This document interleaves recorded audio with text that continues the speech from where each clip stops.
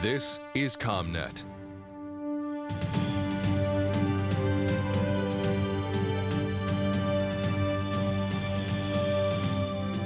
Major disasters in a community can overload the capabilities of responders.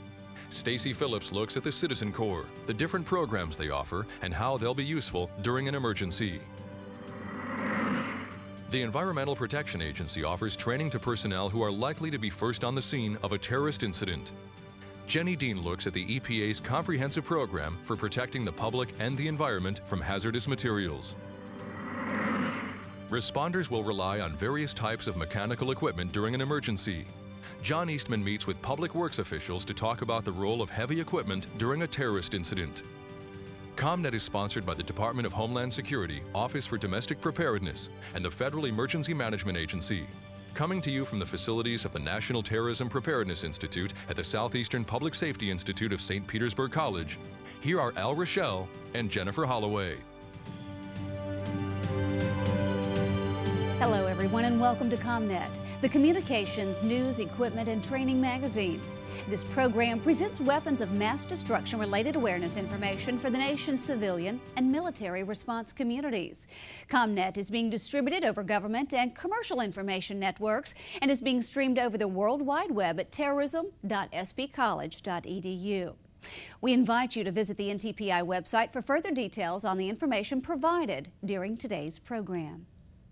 Continuing education units can be earned for viewing CoMNET programs. To register for those CEUs, go to the NTPI website and click on the Continuing Education Units link under Training. This link will take you through the registration and login process. Now, after you log in, you'll be able to view program videos, take the program exam, and fill out an evaluation form. With an exam grade of 75% or better, you will immediately receive an online CEU certificate.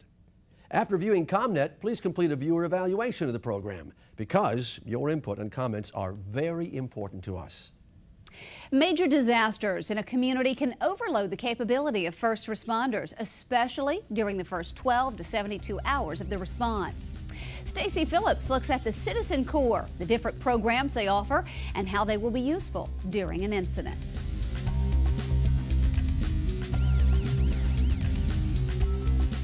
Statistics tell us there is one firefighter for every 280 people, one sworn officer for every 385 people, and one EMT or paramedic for every 325 people.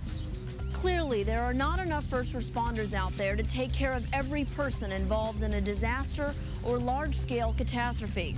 Citizen Corps, born out of the tremendous outpour of support that people gave to the 9/11 incident, is providing a way to relieve this burden on the first responder. Citizen Corps is a national program adopted by the states to provide volunteer opportunities to the citizens to make a difference in homeland security, emergency preparedness, and be a difference to first responders, to assist them in their times of need. The three things that we're really trying to push with Citizen Corps is that everyone has some type of personal responsibility to be prepared, that they should take some type of training in order to help them be prepared, whether it's the CERT training or first aid training that's offered by Red Cross or one of our many other partners, just so they know what to do in types of an emergency, and then also to give back through some type of volunteer effort. Having citizens who are better prepared to take care of themselves and others during times of crisis will allow first responders to focus their efforts on the most critical, life-threatening situations. So the more people that we can train in the basic life-saving techniques that are essential to them in those first critical hours of a disaster, it will be more beneficial to those individuals, to the community in general, and to the first responders specifically. If you don't take the steps early on, with preparing yourself, having first aid supplies, water supplies in disaster times, it's going to be a long time before help can get there if a major disaster occurs. We are really changing the culture. We are saying with Citizen Corps, it is no longer a viable option to say that first responders are going to do it all, and that preparedness is something they do to the constituents of their community. I really want to reiterate that Citizen Corps and getting people trained and prepared and getting the volunteers in a local community geared up is in no way ever meant to supplant the wonderful, tremendous work that is done by the professional emergency responders. Citizen Corps is a national network of state, local, and tribal Citizen Corps councils, which bring together leaders from the relevant sectors of the community to coordinate the Citizen Corps effort. Councils are primarily the elected officials of the municipality, the community leaders from the various civic groups or other organizations that are active in the community. All of those logical people, the chief of police, the fire chief, the emergency management coordinator, the public works officials, the mayors, the church leaders, and the civic organizations, the news media, all of those people would logically have a representation on the Citizen Corps Council. So your first step is to create a council that reflects the needs, the threats, and the risks of your community. And then you take the council, and the council then helps you at the local level. They help the local leaders say, this is what we need to do. We at the state level want to promote the use of volunteers during disasters. It's a critical role that they play. It's a role that has been proven. And more we're seeing local emergency management and even state emergency management being able to do things today that we were never able to do because we have volunteers that are able and ready to assist us. We can go to as recent as our 2004 hurricane season, which was the largest voluntary agency activation in the history of natural disasters, where we had over 140,000 volunteers in our state. This is a feat that is unparalleled. There are people that have, suffered and weathered a tremendous storm and have literally nothing. And then there are volunteers that are coming there to help, to offer, emergency needs in terms of food and water and ice, but then also to help them rebuild their homes, to help them get back to a state that they were as close as possible before storms impacted. The purpose of the Citizen Corps Councils is to develop methods for providing public education and training opportunities, in addition to organizing volunteer programs. One way to accomplish this is through affiliates and program partners. We currently have 22 affiliate organizations, and an affiliate organization is primarily a nonprofit or another government organization that is national in scope and that could provide resources to the state and local level to advance the mission of hometown and homeland security. For example, we work very closely with the Red Cross. The Red Cross has been there a lot longer than we have. They have tremendous resources. Many of our local councils have actually turned to their Red Cross chapter and asked the Red Cross chapter to run their Citizen Corps Council. Red Cross, as part of their overall Citizen Corps effort, they were actually conducting disaster preparedness courses for the hearing impaired.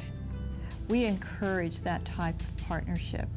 Right now, there are 5 Citizen Corps programs: the Community Emergency Response Teams, or CERT, the Medical Reserve Corps, the Neighborhood Watch Program, the Volunteers in Police Services, and a newly indoctrinated program called the Fire Corps, which was just announced in December of 2004. One of the Citizen Corps' program partners, the Community Emergency Response Team, or CERT, educates people about disaster preparedness and trains them in basic disaster response skills. Using their training, CERT members can assist others in their neighborhood or workplace following an event and can take a more active role in preparing their community. Another program partner, the Medical Reserve Corps, is made up of medical and public health professionals and other volunteers who offer their expertise throughout the year, as well as during local emergencies and other times of community need. MRC volunteers work in coordination with existing local emergency response programs and also supplement existing community public health initiatives. An expanded Neighborhood Watch program incorporates terrorism awareness education into its existing crime prevention mission. It also serves as a way to bring residents together to focus on emergency preparedness and emergency response training. Volunteers in Police Service, or VIPS, is a program partner that works to enhance the capacity of state and local law enforcement to utilize volunteers. VIPS also serves as a gateway to resources and information about law enforcement volunteer programs. The newest program partner, Fire Corps, creates a connection between the fire department and the community. It provides a vehicle for citizens to find out which fire departments in their area are looking for help and provides resources to create and sustain Fire Corps programs in their community. Citizens can assist local fire departments in different areas, such as fire safety outreach, youth programs, and administrative support. We started Fire Corps in response to the fire community coming to us and saying, there really is not a program that's under the Citizen Corps umbrella that really speaks directly to the fire community. We are very excited, and in less than 2 months, they have over 150 fire departments that have signed up online to become part of Fire Corps, around over 2,000 volunteers that have been reported in just 2 months. All of these programs have wonderful websites, and the way that anyone who's watching can get their community registered is to go to the websites and register their programs. You do not need to create a new organization to start Citizen Corps. There may be an existing group in your community that includes many of the appropriate participants. For example, a local emergency planning committee could take the lead in implementing Citizen Corps in your area. You can actually subscribe and register your Citizen Corps Council online. We encourage everyone to go to the website. Easy portal is www.citizencorps.gov. It will take you to all the other sites. We list all the other sites, too numerous to mention here. But we've made it very easy to register, and we are encouraging people to register their programs. The process, again, it takes literally 2 minutes to sign up on the web. You must state who your sponsor is, and it must be someone in local government, elected official. Then we send that over electronically to the state. The state point of contact is actually the one who vets the council, and once they check off the box, it goes up automatically on the website, and you could see where all the councils are because it's updated on the website. I think the thing to remember is that America is a very big country, and it's a country with people who have a lot of skills, and they want to know how to be better prepared. And our goal is, if we can get one neighborhood at a time to be better prepared, then communities are better prepared, and then the state and then the country is better prepared. So we think everyone has a role in hometown security. We live in a different world than we did before 9/11. Today, citizens are more aware of the threats we are faced with, more thankful for our freedoms, and more understanding that they have a personal responsibility for the safety of their communities and the nation. With Citizen Corps, people are better prepared to protect themselves. They can help reduce the impact an emergency has on their lives and also help the first responder in those critical first hours. Coming up, we'll take a closer look at one of the Citizen Corps program partners, the Community Emergency Response Team, or CERT. Stay with us. We'll be right back.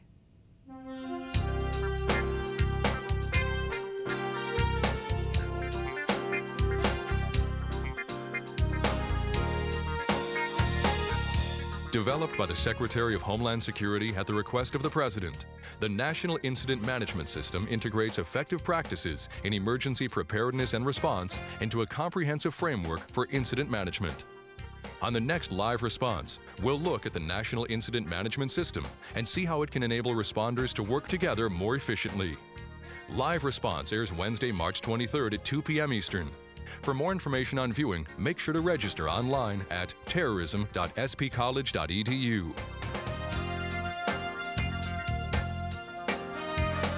When emergencies happen, Community Emergency Response Team members will be able to provide critical support to responders. Stacy Phillips continues her look at the Citizen Corps and focuses on the CERT program. In the event of an emergency, a disaster, your local resources, fire, EMS, police, can be overwhelmed. People at home, they see a disaster on TV, and they often want to help. Most of them write a check. Some of them want to get physically involved, but may not have the time to, to donate to the training it would take to become a fireman or an EMT or a police officer. CERT is a condensed program that allows the average person enough information and enough basic training to be able to pick up some of the loose ends and take up some of the slack when your town's services are overwhelmed.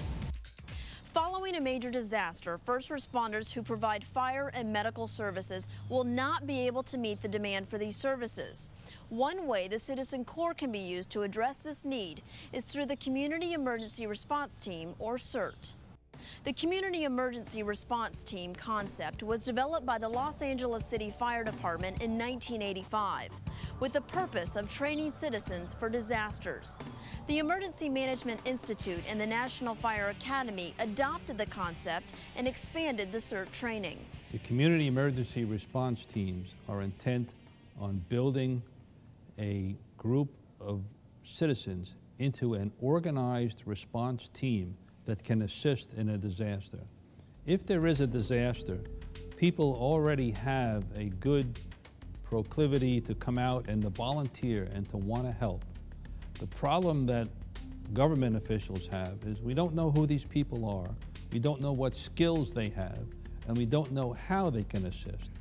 So if they're not an organized resource that we have dealt with and helped to train and identify, then their value is somewhat limited and inhibited to the emergency and disaster scene. Everyone that shows up at the scene wants to help, but when people do that as a spontaneous type responder, in reality, they may become more of the problem than the solution. The CERT program educates citizens about disaster preparedness for hazards that may impact their neighborhoods and trains them in basic disaster response skills. As the CERT concept has taken hold across the country, it has become much more than originally envisioned. CERT members have proven themselves to be an active and vital part of their community's preparedness and response capability. The community itself benefits greatly. One, it ties all those neighbors together who may not have known each other other than seeing each other in the morning as they drive out of the neighborhood. People get to know each other's names and what their capabilities are and what that community actually has and what they can do if something were to happen within their neighborhood. CERT members undergo 8 weeks or 20 hours of training that includes disaster preparedness, fire suppression, search and rescue, basic medical operations, and terrorism awareness. We usually start off the students with a representative from emergency management that tells them about tornadoes and hurricanes, etc. So they get a little idea about weather, and just exactly what to do, how to prepare your homes and yourself prior to a storm approaching. Then we have 2 weeks of medical operations or medical ops. You're taught basic first aid, how to quickly triage a person. What does triage mean? Pressure points. How can you put a 4x4 bandage on just to hold the pressure on so the bleeding stops? Then we have our fire marshal who teaches about fire suppression and hazards out in the real world and in the home. What are these plackets on these trucks that we see on our highways all the time? How to properly use a fire extinguisher or not use a fire extinguisher. If you have a fully involved home, you want to call 911. What we teach in terrorism awareness is a couple things. First of all, we always stress to the CERT teams, because they're not going to be equipped, they don't go into a terrorist event. It's like a stop sign to them. But what we stress to them is the types of terrorist weapons that are being used. We give them a little insight into each of these weapons, and we teach them what to look for as far as when a terrorist event has occurred. The environmental factors, the physical factors you're going to see, and what to do. We try to stress them to time, distance, and shielding. Get far away from the incident as you can and shield yourself from any type of terrorist event. It's important for them to know when to not do anything, and that it's important and just as important to not do anything. That by standing back and watching a situation and just absorbing information, they can then turn around to the incident commander, whether it be fire, police, EMS, whoever gets there on scene first, they can relay to them what's going on. The training also includes a disaster exercise in which participants practice the skills they learn throughout the course. Periodic refresher sessions are also an important part of the training and help keep members up to date with their skills. The hard part, as with working with any volunteer organization, is the retention then and keeping their interest. So we try to bring people back up for a recert, as it were, to bring them up and show them a new technique, something new that they can do, whether it be simple knots that they can work with to different tools they might be able to use if they had them available to them. Community emergency response teams require a public and private partnership and will be an investment of a community's time and resources. To capitalize on this investment, responders should view CERT members as a trained volunteer resource that can assist their neighborhoods or even their workplaces with safety activities. We emphasize that CERT team members should come from the community so that they are available in their community for a local disaster. Here in New Jersey, we have organized our state workers into state workplace-based community emergency response teams. And the training is standardized throughout the state so that if they are trained in CERT in the workplace, they are equally trained and capable of joining or becoming the nucleus to start a CERT team in their hometown community. So there's a double benefit there. They're a workplace-related CERT and a home-based CERT. What they're doing is they're allowing us time to really do things we need to do and focus on the patients that truly need us. They could do those tasks where they could secure a perimeter. They could do triage for us. So now when we get there, they've already triaged a group of people, so we can now focus our attention on the immediate people that need immediate treatment.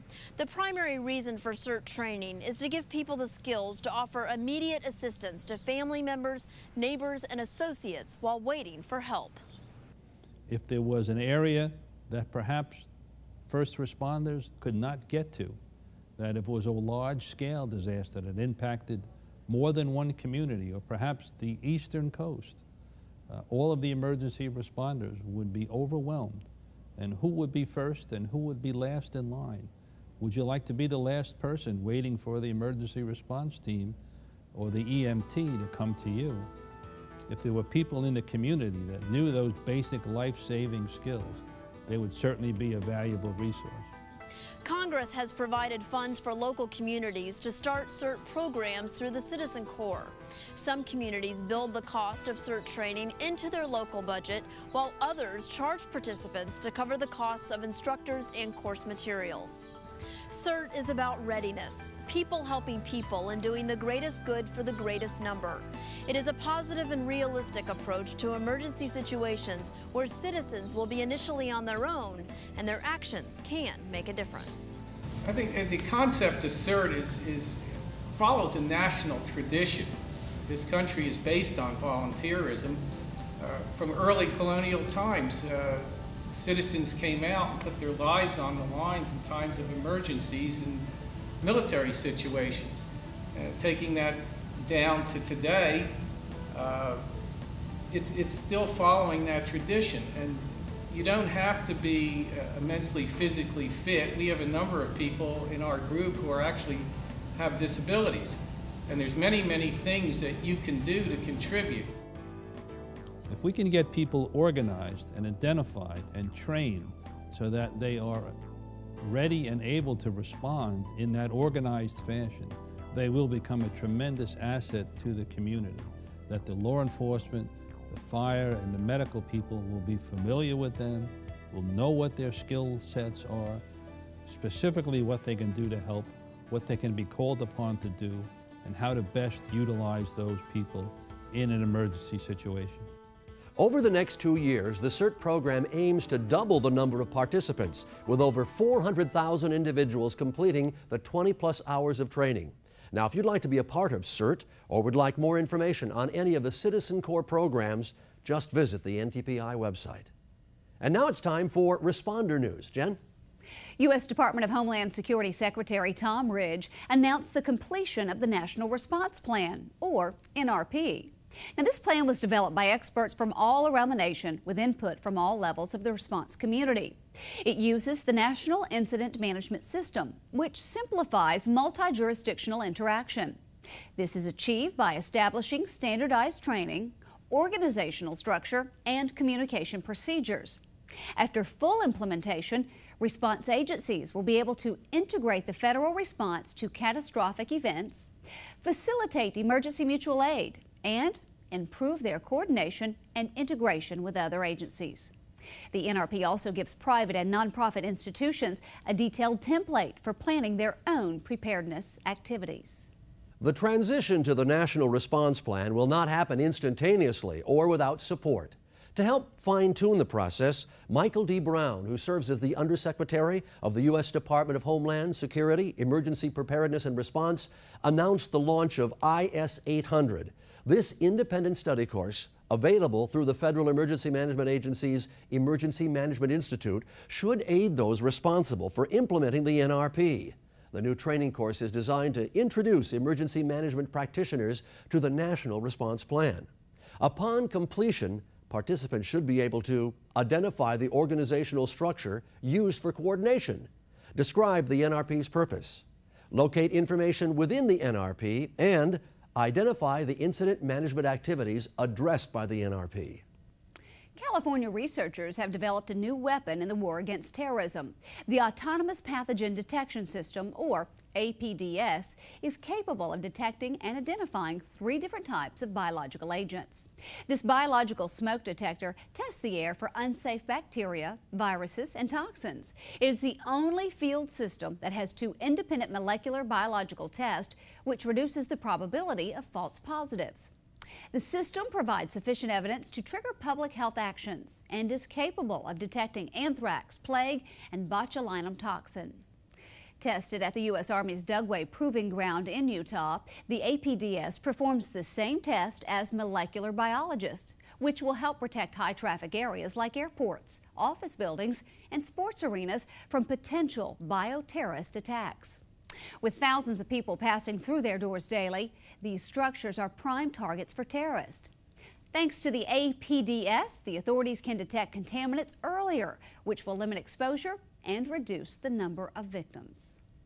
The Federal Emergency Management Agency has launched a $6.7 million truck program to improve the response capabilities of its disaster medical assistance teams. These trucks will help them respond to disasters within 12 hours. A total of 93 trucks will be delivered to 31 different DMATs over the next year. These vehicles will be used to haul field supplies and medical equipment. The first truck was delivered to a DMAT team from San Bernardino, California, after being built at an assembly plant in Three Rivers, Texas. The Center for Ocean Technology at University of South Florida's College of Marine Science has developed a sonar-based anti-terrorism device that produces 3-dimensional color images. The Mobile Inspection Package, or MIP, was most recently used as part of the Jacksonville Sheriff's Office efforts to maintain Jacksonville's port security during Super Bowl 39. The MIP consists of a suite of sonar detectors combined with a survey quality navigation system that allows the data to be geodetically referenced. That data recorded on board the RV Gilbert was sent in real time to the MIP Command and Control Center on board the Suncoaster research vessel. After a baseline view was established during the initial scanning of the half-dozen cruise ships in the St. Johns River, changes could be immediately detected during the subsequent scans. Daily targets were scanned for suspicious features. These targets were further inspected by a fully automatic underwater robot called the Autonomous Underwater Vehicle, or AUV.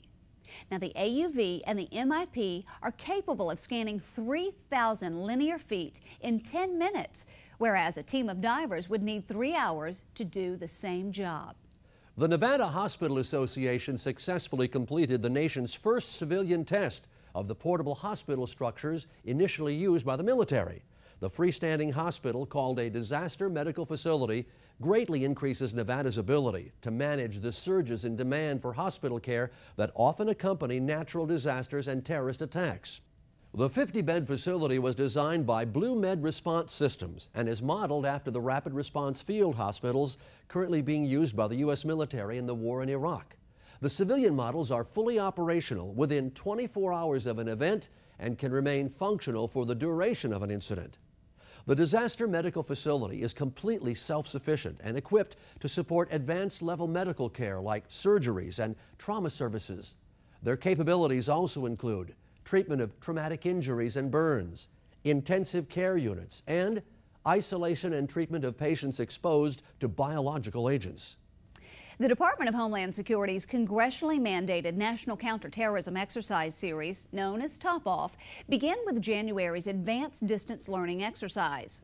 ADLE is comprised of videos from the training library of the Office for Domestic Preparedness, the Top Off 3 Command and Control Seminar, and distance learning programs from the National Terrorism Preparedness Institute. ADLE provided preparation for the Top Off 3 full-scale national exercise that will take place in April 2005. Our partners in Top Off 3 are the state of New Jersey, the state of Connecticut, the United Kingdom, Canada, and the private sector. I cannot speak highly enough or give enough praise to those cities and states and local communities that take this on.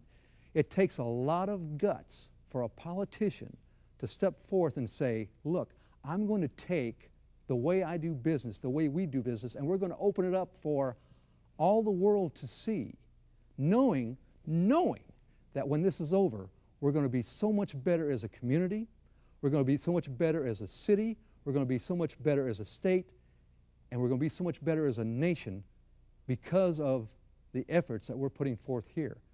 The archives of the training are available on the Lessons Learned Information Sharing website through the completion of the Top Off 3 exercise. The National Terrorism Preparedness Institute of St. Petersburg College held a symposium entitled Dealing with the Psychological Aftermath of Terrorism. It was held in January. That seminar, sponsored by the Office of Domestic Preparedness, was free to first responders. It featured 3 speakers, including Oklahoma City Fire Department Major Chris Fields, who responded to the bombing of the Murrah Federal Building. But firefighters are used to arriving on the scene that's out of control and getting it under control and going back to station, and that didn't happen. So I think that was a little bit of a affected the psyche of some firemen.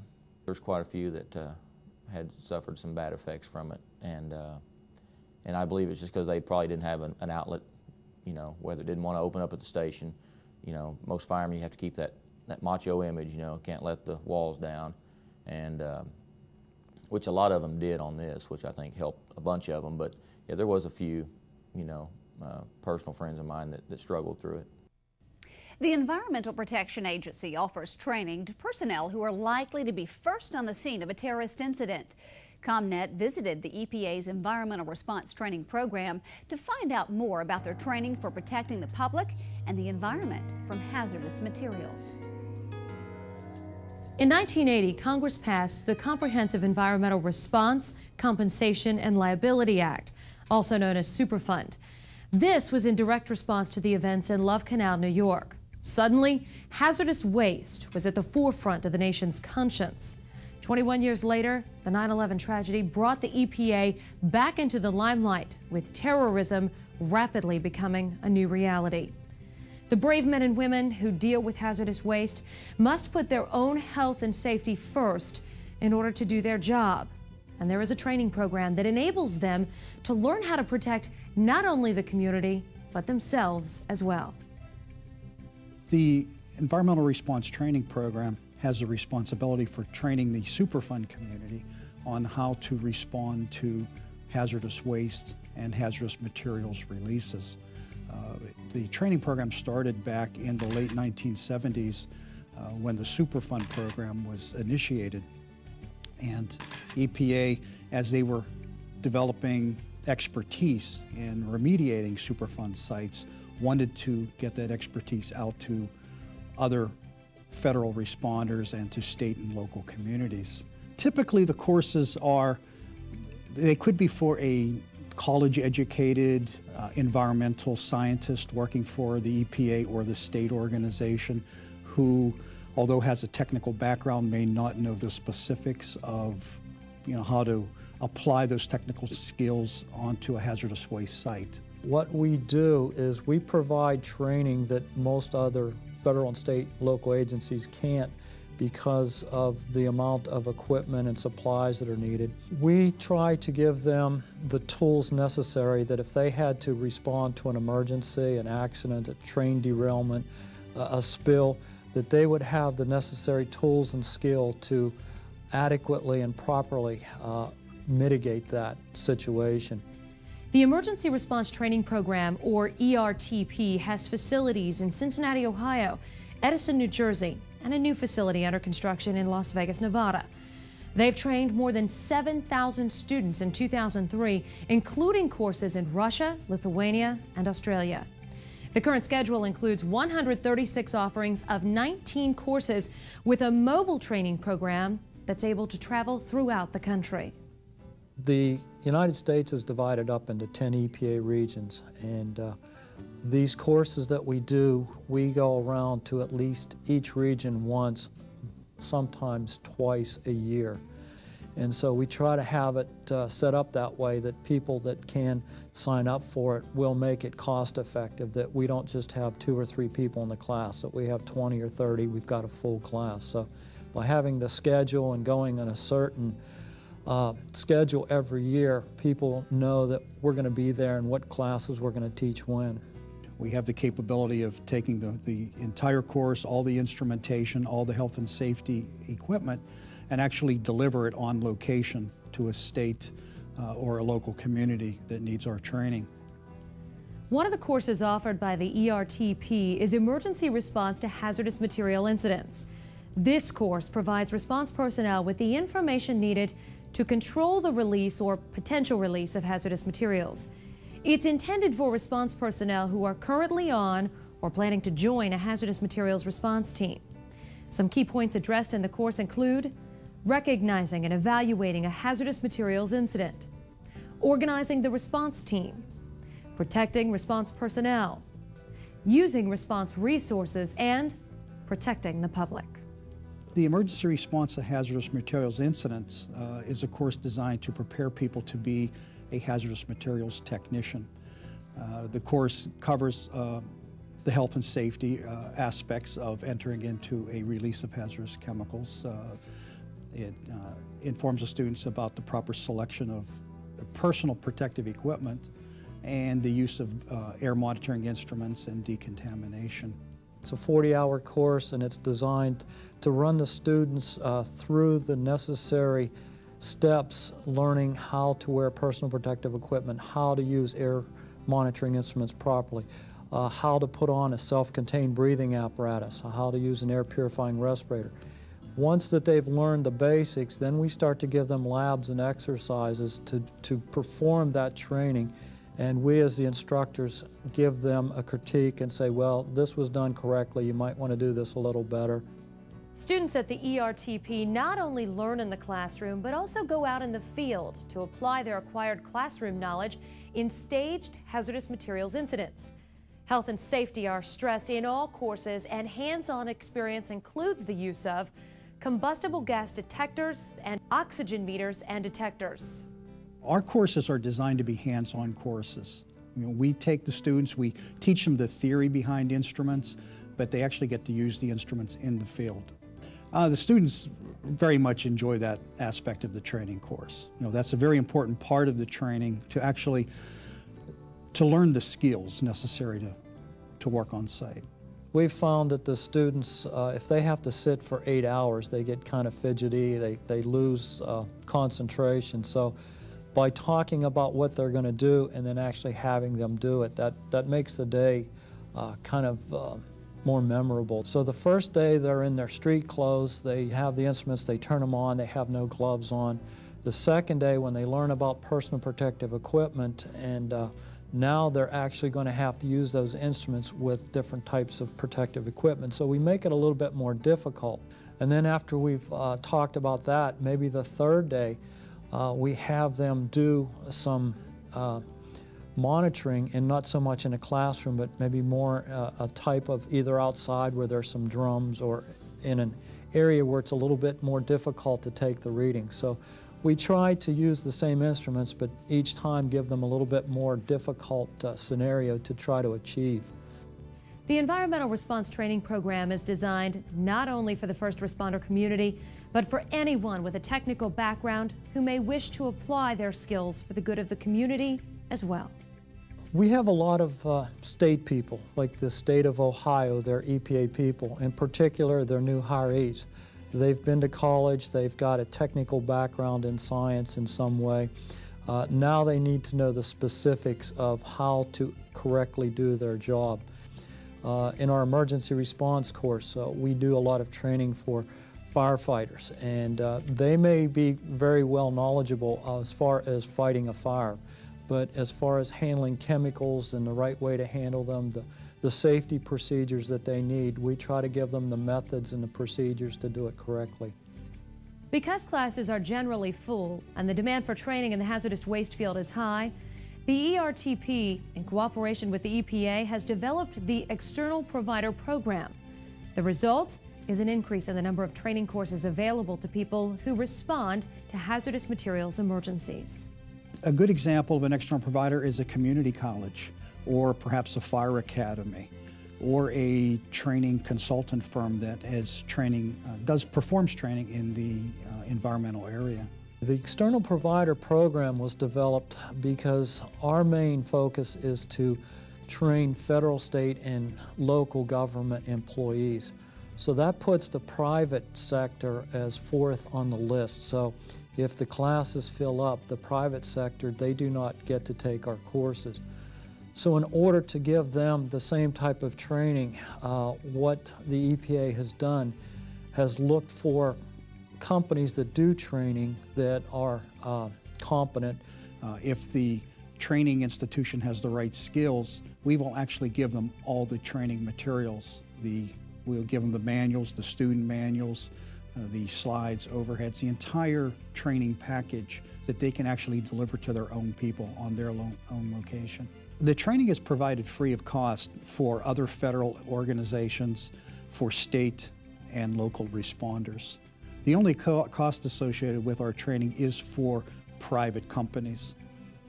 For those who are interested in training for the EPA or learning how to deal with hazardous waste materials but don't have the resources to attend the ERTP classes, the organization has set up a virtual university. More than 20 accredited courses are offered online free of charge. The virtual university is just another way the Environmental Resources Training Program helps responders help the community. If somebody says, hey, I've got an EPA certificate, whether it's from us or external provider, they know that they have gotten quality training, that they should be competent enough to do their job correctly. The Environmental Response Training Program is an important resource for the response community. For more information on the ERTP and the courses it offers, be sure and visit the NTPI website. All right, now let's take a look at various events happening around the country. On March 1st through 3rd, the 2005 Homeland and Global Security Summit will be held in Washington, D.C. at the Washington Convention Center. Also on March 1st through 3rd, the Emergency Medical Services is offering the Operations and Planning for Weapons of Mass Destruction course at the California National Guard Joint Forces Training Base in Los Alamitos, California. Then on March 14th and 15th, the 4th Annual International Conference on Public Safety will be held in San Francisco, California at the Fairmont San Francisco Hotel. And on March 21st through 24th, the 44th Annual Emergency Management Training Conference will be held at the Waco Convention Center in Waco, Texas. On March 21st through 25th, the 4th Annual Interoperability and Systems Integration Conference will be held in Norfolk, Virginia at the Waterside Marriott Hotel. Then on March 29th through 31st, the Government Convention on Emerging Technologies will be held at the Hyatt Regency Crystal City in Arlington, Virginia. And on April 10th through 12th, the 2005 American Water Works Association Water Security Congress will be held in Oklahoma at the Sheraton Oklahoma City Hotel. On April 13th and 14th, the 19th Annual Northeast Region Conference will be held in Massachusetts at the Boxborough Holiday Inn. Then, on April 20th through 22nd, Fire Rescue Med 2005 will be held at the Orleans Hotel and Casino in Las Vegas, Nevada. And on April 30th through May 4th, the 2005 National Disaster Medical System Conference will be held in Orlando, Florida at the Carib Royal Hotel.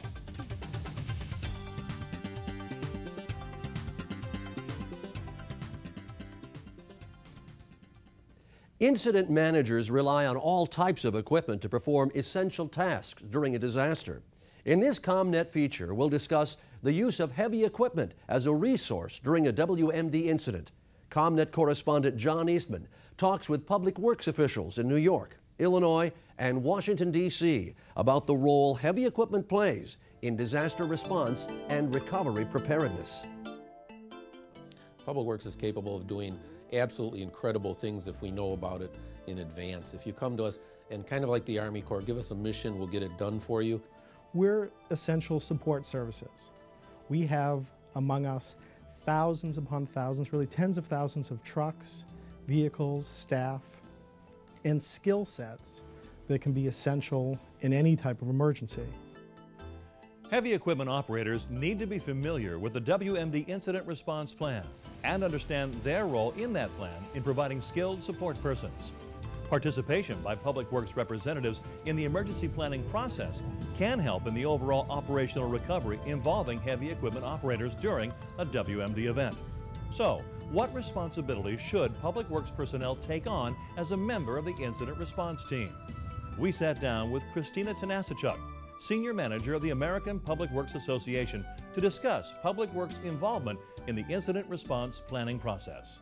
Christina, when drafting a local emergency response plan, why is it important to include Public Works? Well, I think it's critical to include Public Works for many reasons. The first is that Public Works is often the department that has all the resources to assist in the response, from the individuals that run your water treatment facility, to the drinking water, to the water that comes out of the hoses for the firemen, to the actual equipment that is used in a disaster, to the cleanup that takes place after the disaster, and then to the mitigation so that we can make sure that a disaster like that is much, much less likely to happen. Here in New York City, Public Works involves tens of thousands of employees, thousands of trucks, and enormous resources.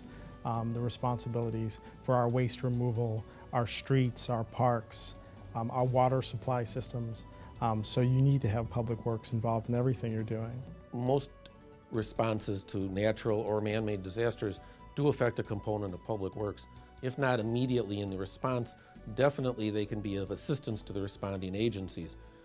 Without being able to be participant in the writing of the plan and their component of the plan, it's much more difficult for them to come up to speed when an actual incident occurs.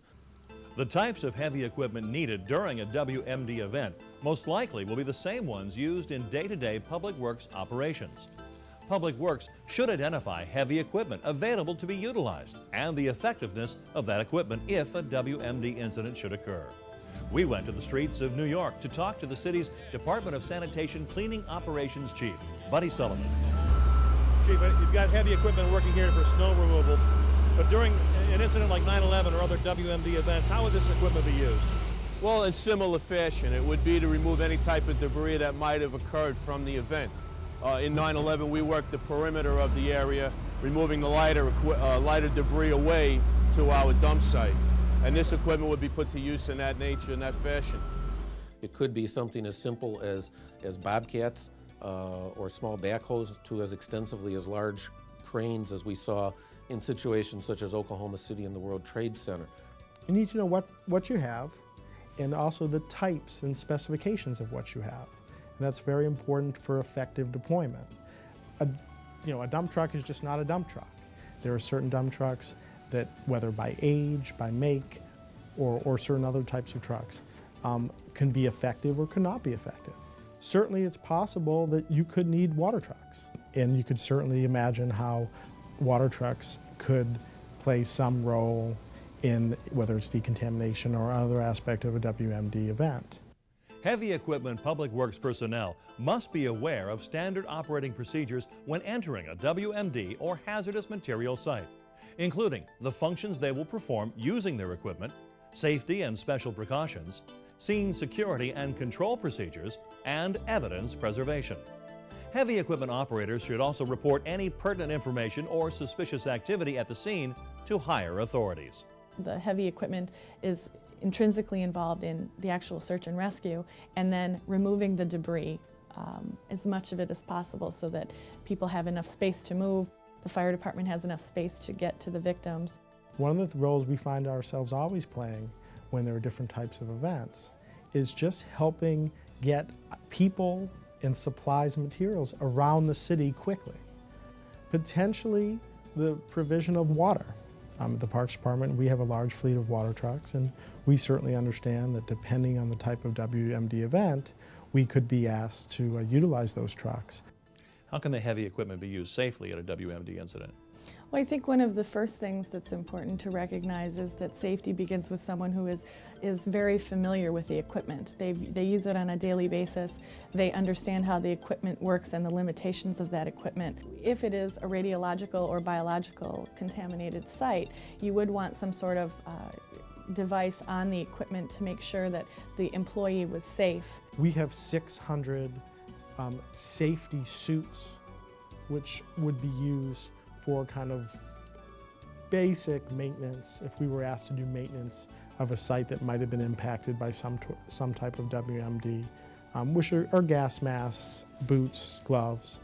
The Parks Department also has 25 of the more elaborate kind of, chemical, biological suits. Brian, what scene security and crowd control procedures should Public Works employees, particularly heavy equipment operators, be familiar with in a WMD event or hazardous material event? In some cases, they may not even be aware that what they're actually going into initially is a WMD event. That may take a little time to come out down the road. So it's important that they keep that in the back of their mind as they move forward in an incident, that there may be some other evidence gathering or other needs down the road that they need to be aware of as they move forward. Basically, our instructions are pretty clear to our employees. Do not take anything. There are no souvenirs. You're not going there. Don't take anything back with you that is not yours. And generally, Public Works needs to understand that, like you said, there would be a crime aspect and an evidentiary aspect to any of these events. The Public Works Department definitely helps the police and fire maintain the integrity of the scene, which is the first step.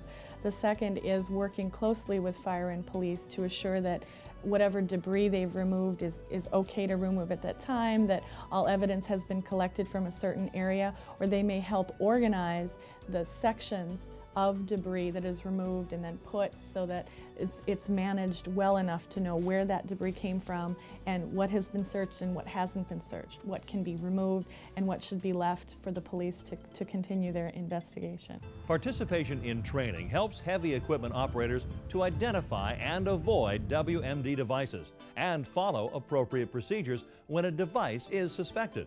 Operators must be able to recognize the characteristics and threats posed by potential WMD agents and follow organization procedures, including decontamination protocols when responding to a potential WMD.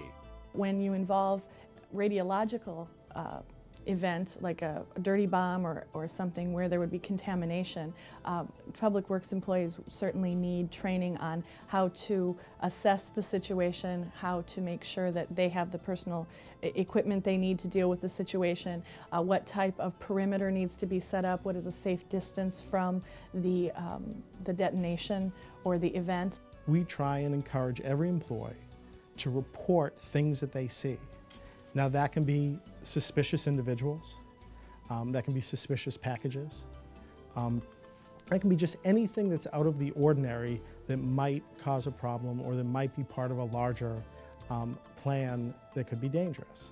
Obviously, employees going into that kind of an incident would require standard awareness training on hazardous materials, as well as personal protective equipment requirements that might be required for that, including standard safety and emergency requirements that they would face every day in their job as they go forward. Christina, what about the decontamination of Public Works equipment, heavy equipment in this case? Oh, absolutely. When the equipment goes into a scene, you have to, when it comes out, we have to be very vigilant about assuring that that equipment is decontaminated properly or decommissioned if it's out of commission after use for a WMD event. The kinds of heavy equipment called for and their mission during a disaster should be listed in the jurisdiction's Comprehensive Emergency Management Plan. It is important for Public Works to know the manner in which heavy equipment is covered in that plan. Also, heavy equipment operators and other Public Works personnel should have an awareness and understanding of their facility's continuity of services contingency plan. Brian, in what way is heavy equipment covered in comprehensive emergency management plans? The flip answer would be it's under other duties as assigned. Specifically, though, it really would be part of the Public Works Annex to an emergency response plan that would spell out what the roles and responsibilities of the department could be under given scenarios, what the threat assessment would show. And again, it comes back to that cooperative effort between the people who are going to be probably leading that response and that investigation and the department itself to determine what role might they have and what can they expect to be called upon. Christina, what do Public Works personnel need to know about their roles in the Public Works facility's continuity of services contingency plan? Well, they certainly know, they need to know that that plan exists and be trained on it and be assured that they know exactly what to do in the event that the plan needs to be called into action. I can't emphasize training and exercises enough. All of our departments and all of our people have to know what to do, when, who to report things to, and what role they would play in the contingency plan. It's very important that they understand what services are going to be continued. One of the things that really needs to be spelled out as part of the plan and as part of the policy with the cooperation of the elected officials is what services are critical to maintain and what services can be pulled back or eliminated during the response for continuity of operations during a response phase or a recovery phase. There's never enough preparation to know where the equipment is, where the certified operators are, because not everybody can drive a front-end loader or be certified to deliver fuel. And we make sure that constantly during the course of the year we're retraining new people, certifying additional people so that we can respond in a timely fashion. The missions that we've accomplished over the years, if you look across all of the disasters that have happened in the United States, are just incredible what the people in the public works sector have produced to support our uniformed brethren in our communities.